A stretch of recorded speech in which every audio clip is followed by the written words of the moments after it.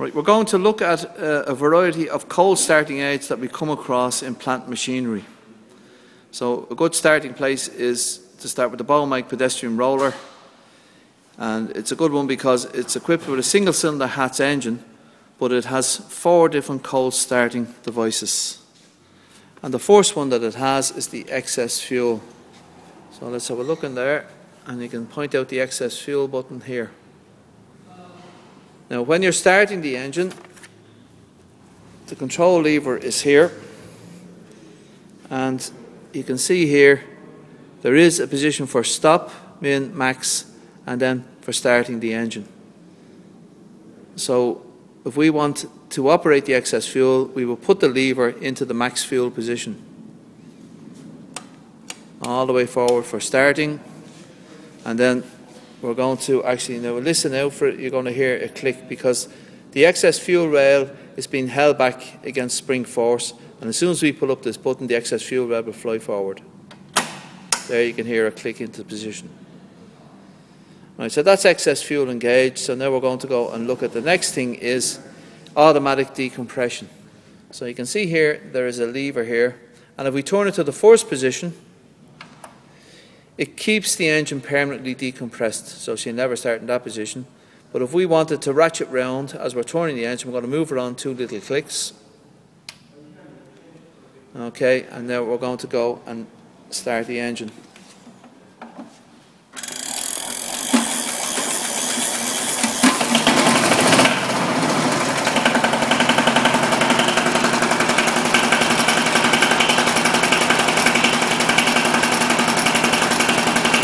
Okay.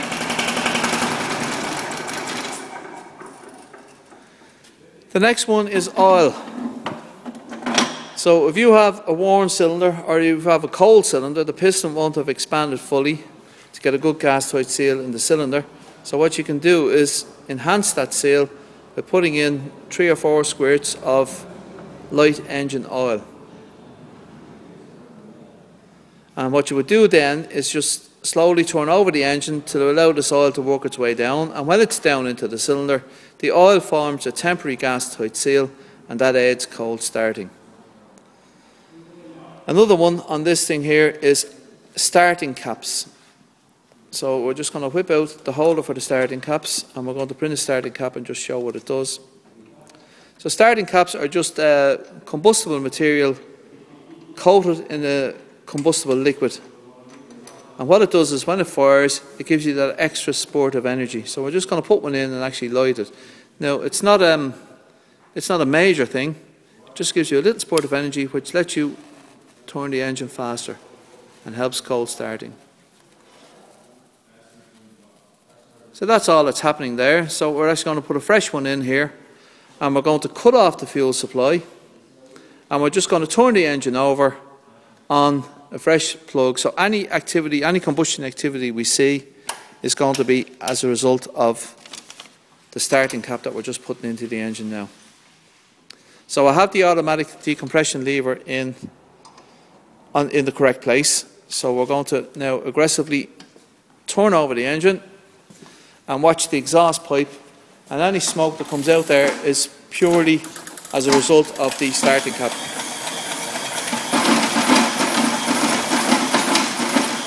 That's it, and that's all it does. So it just gives the operator that extra little spurt of speed when he's turning over the engine, which means that the compressed air, the hot compressed air, the heat has less time to escape into the cooling jacket, so you have a better chance of firing the engine. So that's the 4 starting devices there. Next things we're going to look at is glow plugs. So here we can see a typical glow plug, and it is supplied with electricity here, and down here in an envelope here you have a piece of resistance wire, and one of the 3 effects of electricity is heating. So when we pass current across it, it becomes red hot and heats up the cylinder, giving us a better chance of starting an engine. Now we're at a training board here, and you can see we have some glow plugs, 4 glow plugs wired up to a solenoid. So we're going to operate those now and give you a look at the 4 glow plugs as they operate. Now we have a protective cage around them there just while we're in the workshops. So that was the solenoid clicking in. And there you can see the 4 glow plugs working away. So that's when you're giving your engine 20 seconds heat. That's what's actually happening there. Okay. Next device we're going to look at is thermostats.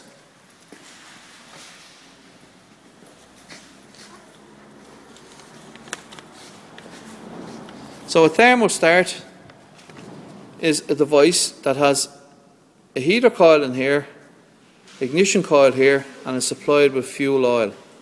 So the fuel oil is here, and when you pass electricity through these coils of wire, they heat up and they cause a ball valve in here to leak. The fuel oil comes out, gets vaporized, and is ignited on the red hot coils here. So this again would be like with this type Lucas ignition switch.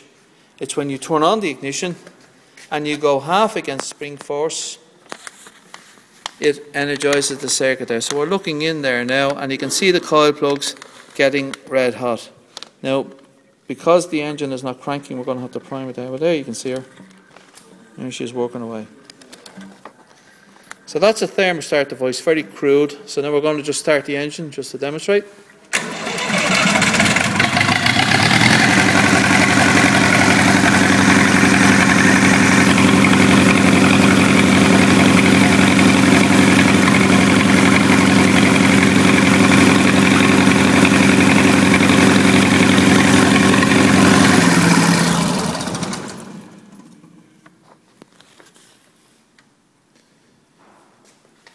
Well, there you have it, 7 or 8 cold starting devices.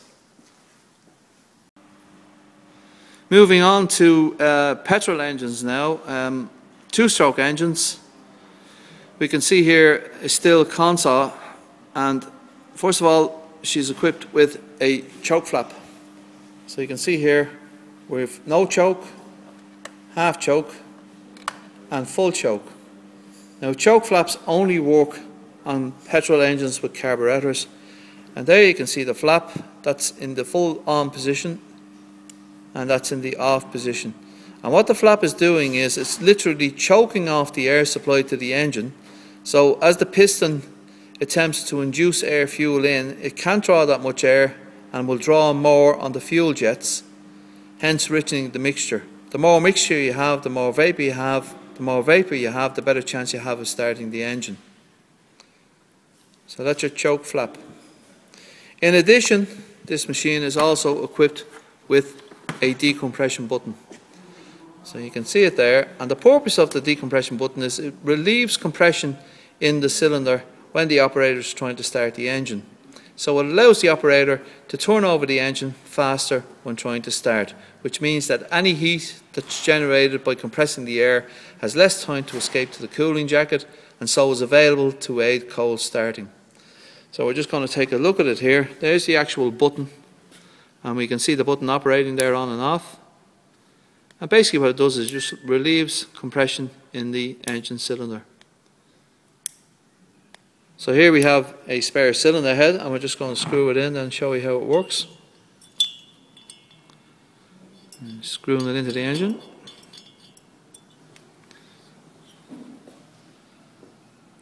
And we're going to operate it.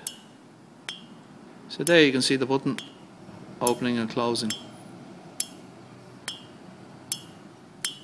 That's how your decompression button works.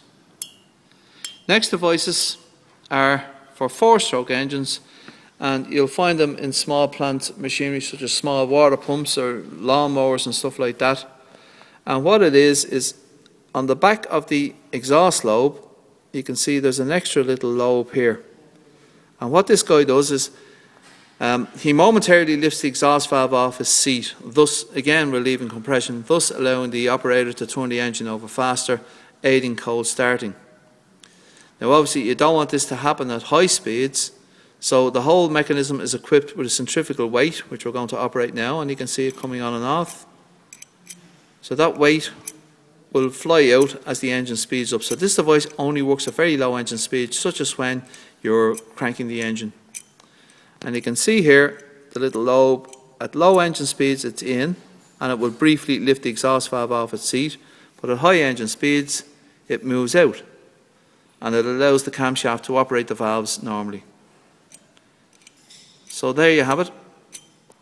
Automatic decompression at low engine speeds.